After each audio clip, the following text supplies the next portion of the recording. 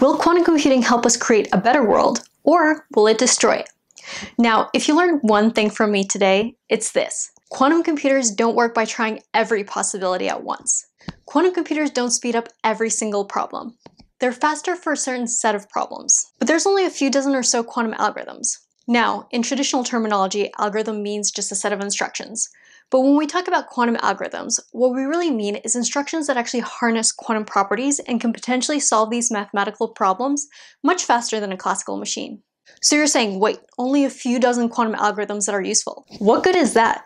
And can it run crisis? Really need to be asking the important things here. The answer here is that quantum computers could, in theory, simulate any classical system, so technically it can, but it won't do you any good, and I really don't have enough qubits for it. However, even though there's a limited number of quantum algorithms, the ones that do exist can have a huge impact on very important problems. Let's talk about these 5 quantum algorithms that can change the world, some that can have really near-term impacts. Quantum computing is coming into the real world, so be ready. And obviously, these are light overviews of each algorithm, and there are more things to go over, like the actual math, the circuits, and the steps, so subscribe to this channel to be notified when I put out new videos. But by the end, I think you'll start building a little more intuition of what problems can actually be quantumable. Number 1. The Variational Quantum Eigensolver, or VQE, and chemical simulations. The Variational Quantum Eigensolver is one algorithm that can have really near-term applications.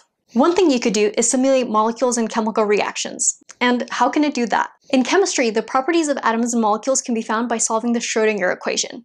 However, the problem gets harder the more components, the more atoms you add, so exact calculations are hard above just a few atoms.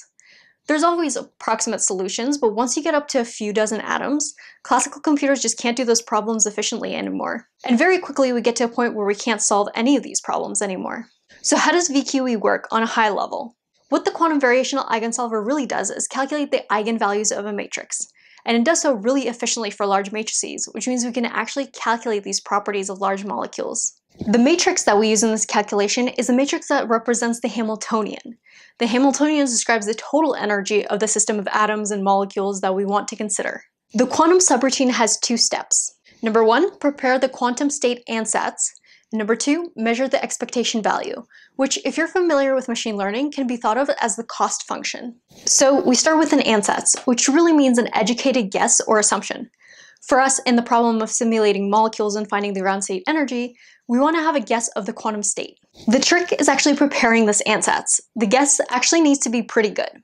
And what this hybrid algorithm does is actually uses this quantum step inside a classical optimization loop to help prepare it.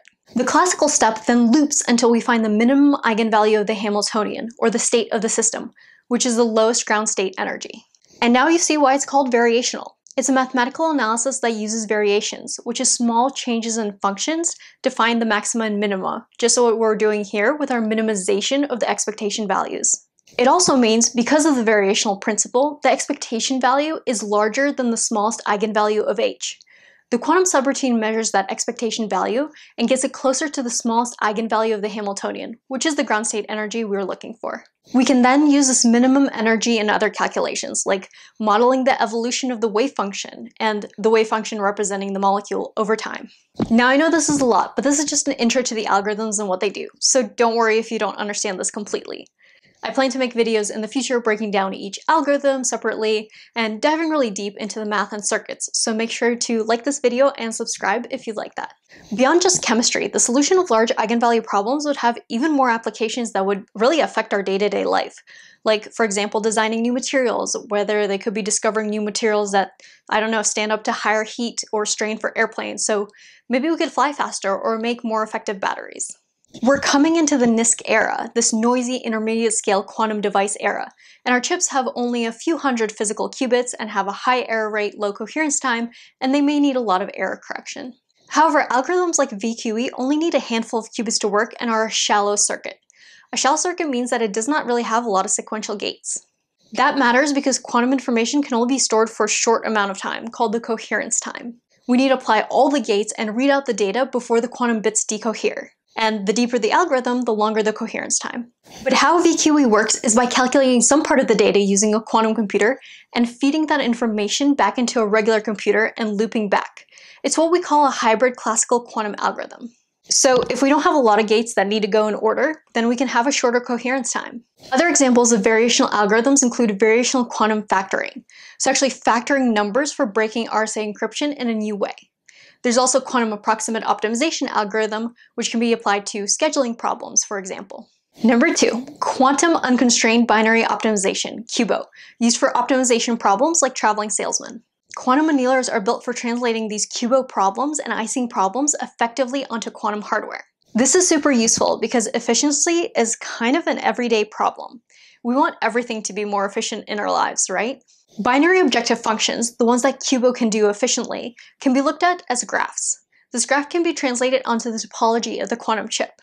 So you can take this optimization problem and you construct the Hamiltonian equation needed to minimize.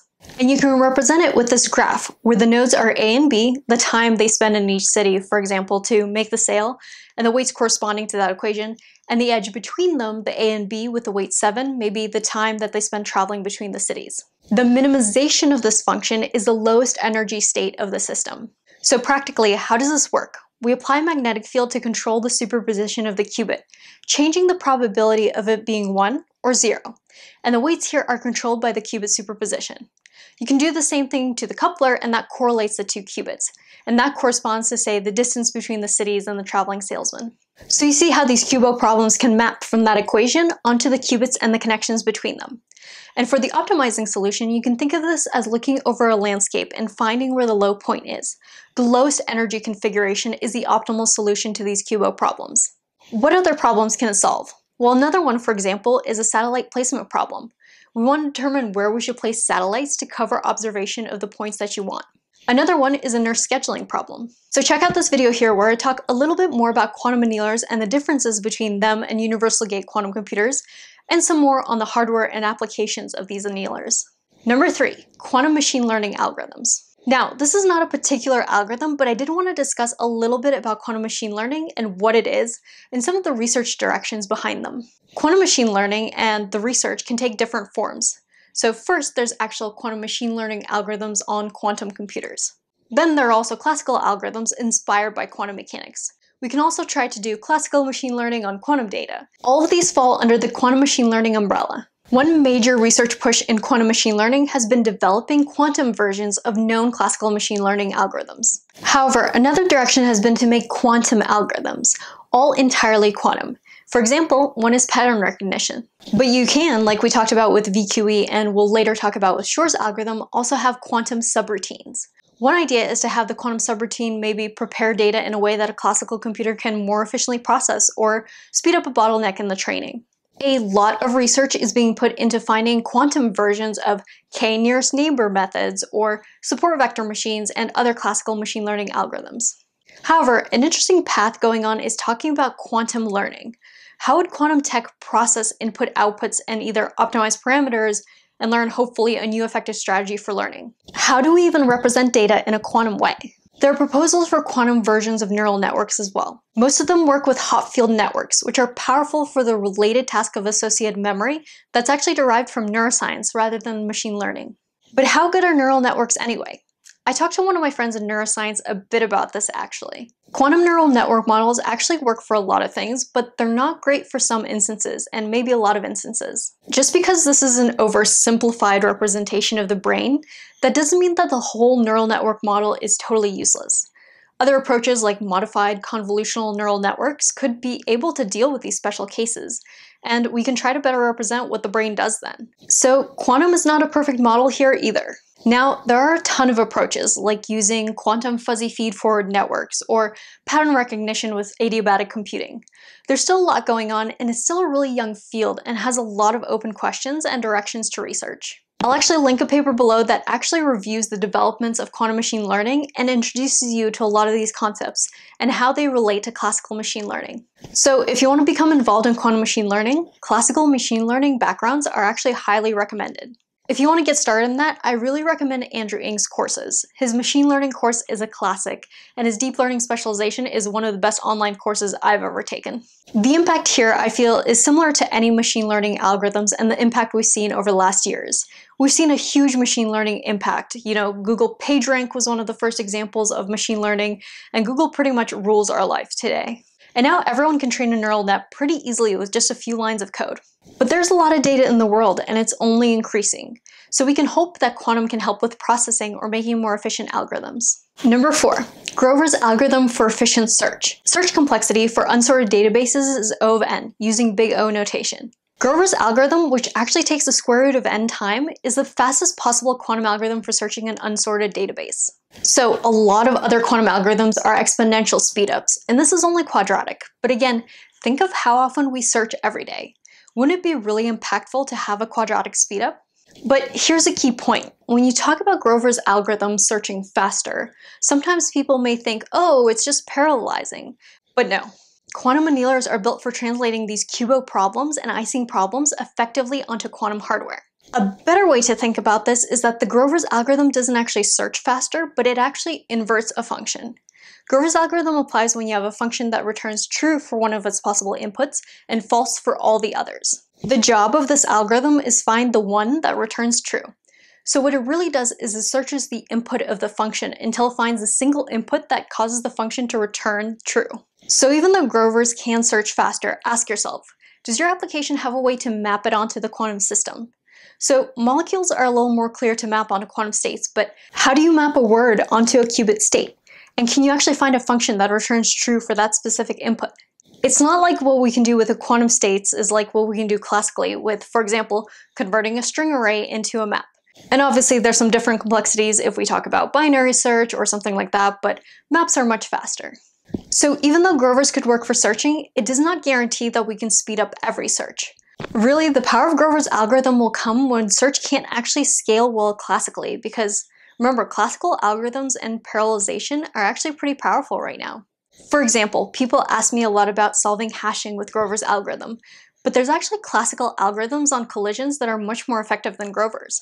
So what we really want to do is actually compare Grover's power against the best possible classical algorithms available, and not just in a normal case. So examples of these problems where Grover's can actually be useful and where the problem quickly scales more difficult classically are traveling salesman, or graph culling problems, where you have to color a map, for example, with 3 colors and make sure the same color isn't touching. So while Grover's maybe won't be useful for every search, there is research going into implementing Grover's algorithms to solve NP-complete problems, and that would be huge. Number 5, Shor's algorithm for fast number factoring, like breaking RSA encryption. Now, I've talked a little bit about Shor's algorithm in a couple of my other videos, because Shor's algorithm is kind of the first algorithm a lot of people hear about when you're learning about quantum computing. And they panic, breaking encryption. 2 common crypto systems are RSA and elliptic curve. When you're online, any information that you exchange will be encrypted with an algorithm, and often one of these. And both of these are vulnerable to attacks by quantum computers. Multiplying 2 prime numbers together is easy, but taking a large number and factoring it to get those 2 primes is difficult. So it would take longer than the age of the universe right now to factor one 4,000-bit key with a classical computer. Shor's algorithm can actually find the prime factors of a number and can undo this factoring problem much more easily than a classical computer. And this algorithm was created in 1994. How Shor's algorithm actually works is by finding the period of a function. What's the period of a function? It's when you apply some operations and the results go up and back down, kind of like a frequency wave. So for example, you can take a number to the n and apply a modulus function to it, say 91. Prime factors of 91 are 7 and 13. Since it's a modulus, the remainder, when it's divided by 91, you know that the answer can vary between 0 and 90, but not above that. So even as the number gets bigger, we can fit more 91s into it, and the remainder varies. This function has a period associated with it, 12, because once we get to 2 to the 12th, the remainder is 1 again. So we can find the factors quickly if we have a fast way of finding the period of a known periodic function. There are 5 steps to this, but only one of them is actually quantum. Now, what known classical function do we have that relates to frequency and time? The Fourier transform. We actually have a quantum version called the quantum Fourier transform. A Fourier transform maps from the time domain to the frequency or the Fourier domain. Frequency is exactly what we want to know here, and quickly. Now, you may say this is trivial using 91 or 25. Sure, it is trivial, but it shows the proof of concept to understand why a quantum algorithm is faster than a classical algorithm and actually works differently. Now, why can this change the world? Well, breaking encryption is a pretty big problem. We're going to have to find new encryption techniques that stand up to quantum computing attacks. Now, it would take about 4,000 qubits to break an RSA key, except don't panic. These are actually perfect logical qubits. Because of error correction, we actually need many more physical qubits. John Preskill noted in his lecture on quantum information that we would need something like 10 million physical qubits to actually run the Shor's algorithm to break an RSA key of that size. And we're still pretty far away from that milestone, but it's something we have to consider. Hey, I said not all quantum algorithms are good, right? That makes quantum computing a technology with a lot of potential future impact, not even looking at the use cases in cybersecurity and telecommunications. So even though we only have a dozen quantum algorithms, the impact that they can have is huge, since optimization and search problems, well, they're really everywhere. You can actually go to this website, quantumalgorithmzoo.org, to see a list of quantum algorithms. As we look into more algorithms, they can actually help with a lot of optimization problems and even search. And really, this is the key to quantum algorithms and their impact. We have to figure out how to map the actual problem onto a qubit and the quantum states. I hope you enjoyed this video and learned a little bit more about what problems can actually be quantumable. And if you did, please like this video and subscribe, and I'll see you in the next one.